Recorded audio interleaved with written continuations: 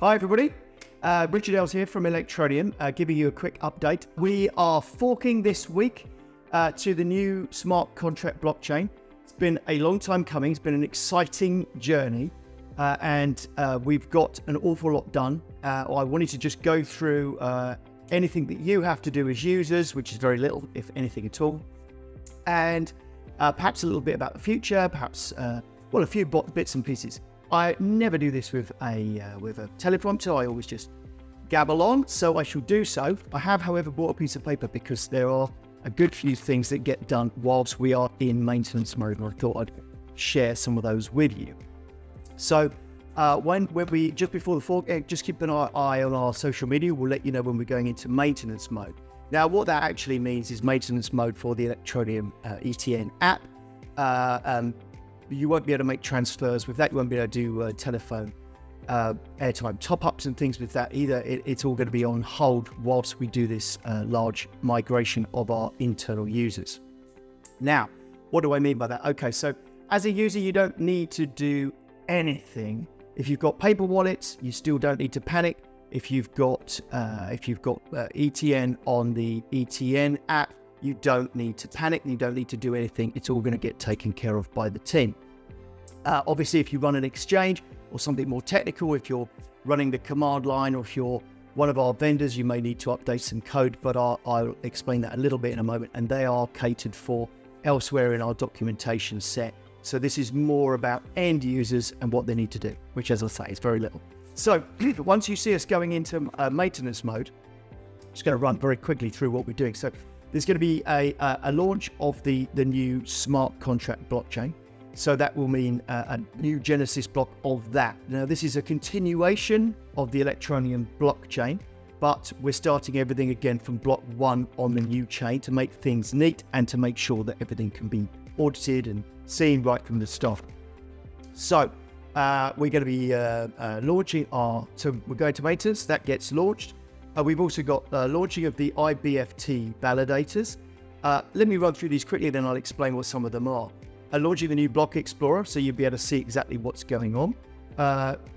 Once we hit that fork height, our Oracle and our bridge needs to go live. So let me explain what they are quickly in the midst of this list. So for a smart contract blockchain, or for the new blockchain to have all the ETN flow across to it, it needs to go across a thing called a bridge. If you Google this, you'll find that there are many bridges around, and they're quite scary things. And they get their data from things that provide trusted data called oracles. So we've written an oracle, we've written a smart contract bridge. Both of those things have been audited by Hacken.io. Great team there, by the way. Big shout out to those. Thank you for all your help, guys, at Hacken.io. You've made us feel much, much more comfortable about this fork. They gave us 10 out of 10 for both those things from a security perspective, which was what we were taking them on for to make sure that we've done everything right. And they did find a few minor things, no majors, but we worked with them and got those fixed. So I much appreciate those guys' help. And we're very confident about going into this fork. The Oracle provides the data from the old blockchain, and the smart contract bridge allows the ETN to flow from the old blockchain across the bridge into the new blockchain. That all sounds very complicated, and it sounds like you're going to have to do something. You are not. Don't worry, the software takes care of all of that. So when an exchange opens its wallet in the software, it automatically goes, oh, it's time for an update. It will flow everything across the bridge. They just need to update their software and start using the new address format of things themselves. So you will see an end to the old ETN address format. Now, that doesn't mean the private keys have changed. We are using the same private keys across the network. So that does mean that your old private keys will be able to enable you to migrate across. Don't worry too much about any of this. Effectively, what it means is that if you've got the ETN app, you just ignore everything, wait for the fork to pass, and you'll have a new wallet address, and your ETN will have been migrated across to the smart contract blockchain. So via the smart contract bridge. So the things we're doing in the background whilst that maintenance mode is on, we've got all of the ETN vendors to migrate across. So that involves predominantly AnyTask users and the vendor system within AnyTask. So there's a fair amount of work to do there. There's also other ETN vendors, the top-up providers, some of the mobile network operators and stuff. That all has to take place in the background. So our guys will be working on that. Nothing for you to do, but just to let you know why the maintenance mode is switched on. We've got an app tool that we need to launch. There's all sorts of bits and bobs that are coming in the background so that when we come out of maintenance mode, everything should work. So the idea is when we come out of maintenance mode, you'll open your wallet and the chances are you will see your ETN balance there. But if you don't panic, because what we're doing is there are literally millions of users on this system. Remember, we've got a vast number of people.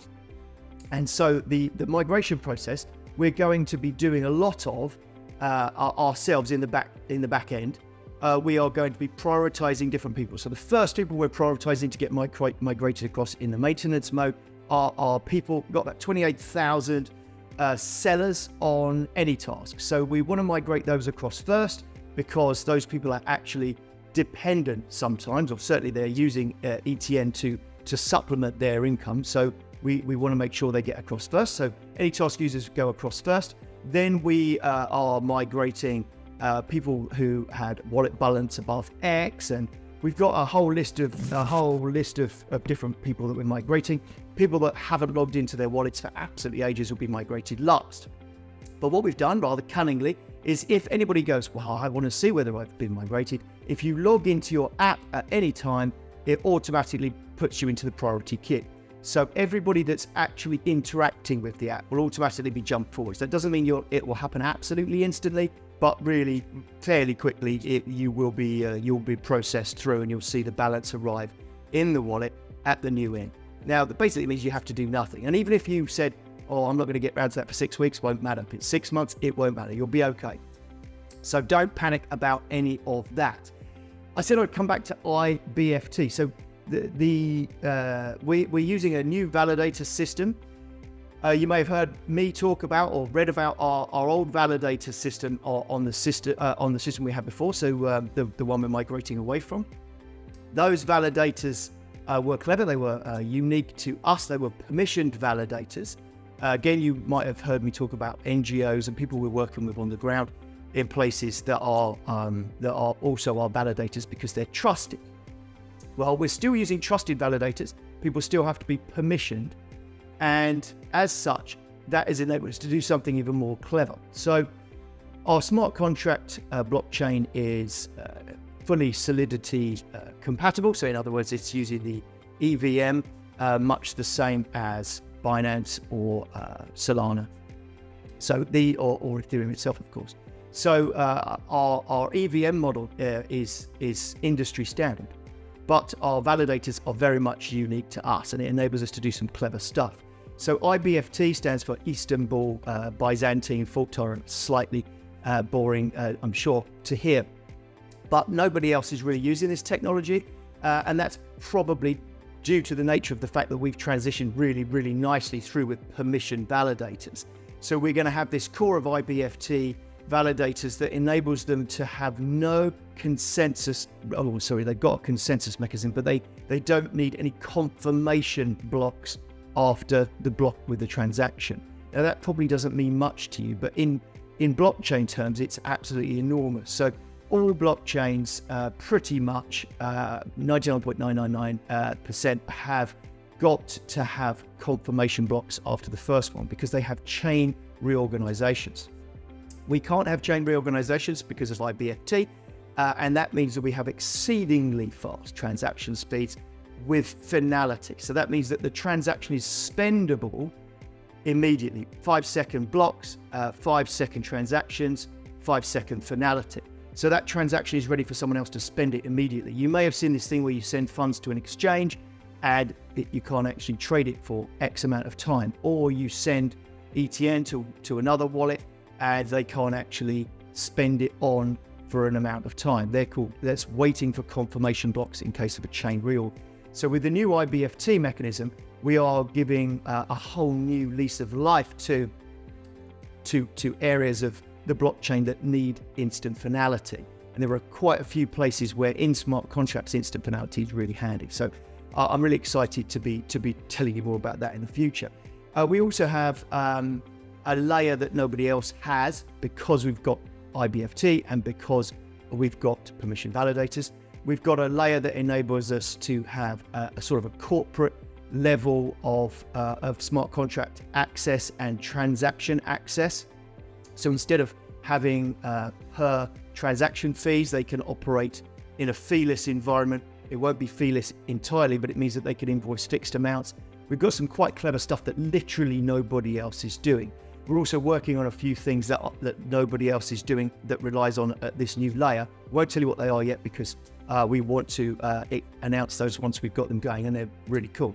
So, but basically, yeah, we've got good things ahead. The smart contract system is very well tested. We actually were ready really to roll out before Christmas, but we really wanted to get Hacken.io involved in that bridge and add Oracle audit, just because you've seen forks with other projects. I'm sure we had a few forks early in our history that didn't go quite as we planned, and we're a little terrified of that. So we wanted to make sure from a security perspective, everything was safe. So apologies for any delays. Thank you for your patience in this. We are probably more excited about this project than we've ever been, which is rather nice. So yeah, time keeps pressing on, but yeah, we're doing good things. So I'm excited to get the thing launched this week. Slightly nervous, more grey hairs, but I'm looking forward to getting it all done and getting out there. You will have heard me talk about MetaMask. One last thing after it comes out of maintenance mode that won't go live immediately. So you won't have immediate access to, well, you can use MetaMask immediately on the smart contract blockchain.